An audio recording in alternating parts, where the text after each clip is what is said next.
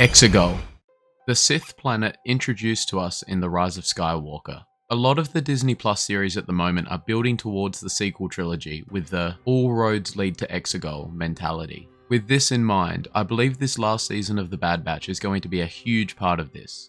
Let me tell you why. In Rebels, where we are reintroduced to Captain Rex alongside Wolf and Gregor, his mentality is that of someone who has no interest in fighting the Empire. He's content to live out his days in the Outer Rim with his friends. This is a stark contrast to where we see Rex currently in The Bad Batch, where he is leading the clone underground movement. So the question has to be asked, what happened?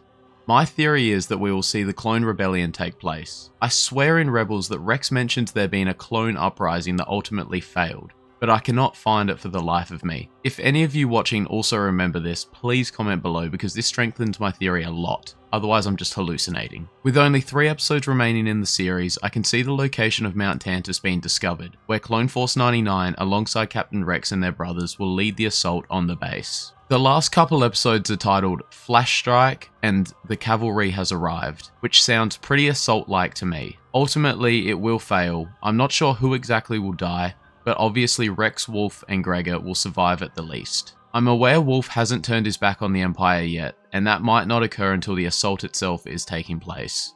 Now, that's all well and good, cool theory Jesse, but how does this lead to EXEGOL? Well, I'm glad you asked.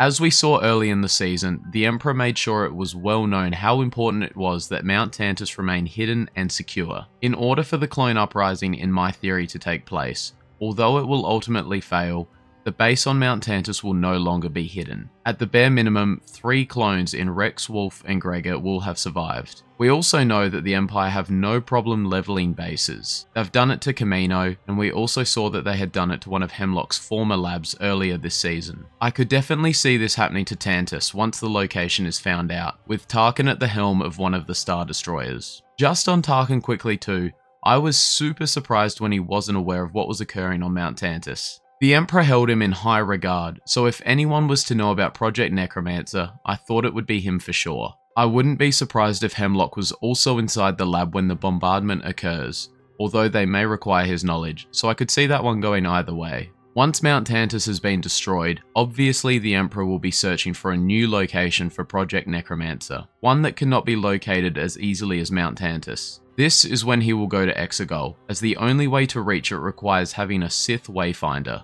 With what information we have about the Wayfinders, there was only 2 in existence. Thank you so much for watching guys, let me know what you think of this theory and how you think Bad Batch will end. We're in for a great last 3 episodes and I cannot wait to see what happens and what it may lead to beyond that. Until next time, may the Force be with you. Always.